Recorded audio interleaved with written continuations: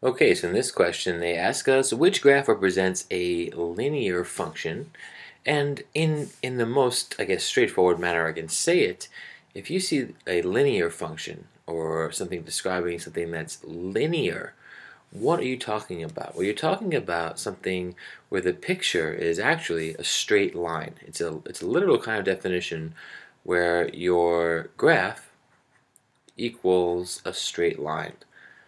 Right? Because if you look at the word, it just says right in it, right? It says linear or line function, and that's what we're looking for. Now, by straight line, we mean one continuous straight line, so choice 3 is out. And in fact, choice 3 is the absolute value function, and you might be able to tell that because here, if you see what the graph is doing, remember, always think in terms of input and output with a function, or x and then y, right? X being the input and y being the output.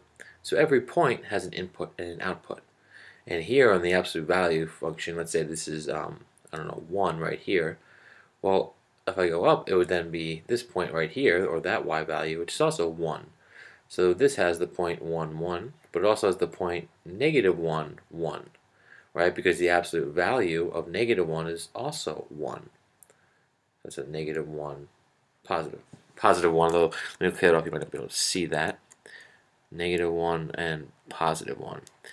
So the absolute value function is made from these two straight lines where the y value is always positive for any x input. That's the definition of absolute value. And 2 and 4 are out because, well, these are curves. They're not lines, so they couldn't be couldn't be linear functions. They are functions. They're quadratic functions, and well, I think they're quadratic where the exponent is 2. But you can call both of these shapes parabolas. And these parabolas here, they're like U shapes. And in this parabola, notice the opening is not as wide as this one. Key distinction in the parabola is usually, let's say that it is a quadratic equation where it's some number times x squared. Well, right, the wider the opening, the lower the number here. Essentially, because the higher the number this is, the steeper the graph. Thus, the narrower the opening would be.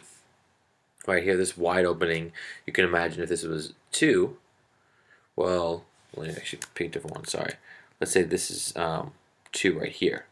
If you went up, right, the graph would hit like right here, or be at about, let's say, 4, so 2, 4. But this graph, if I go to 2, well, by the time I reach the graph itself, it's way higher because the rate of increase is much steeper. It's a narrower opening in the beginning, and that's because it's increasing at a steeper rate. So in general, the quadratic of the form ax squared, or something times x squared, the higher the a value, the steeper the graph, thus the narrower the opening.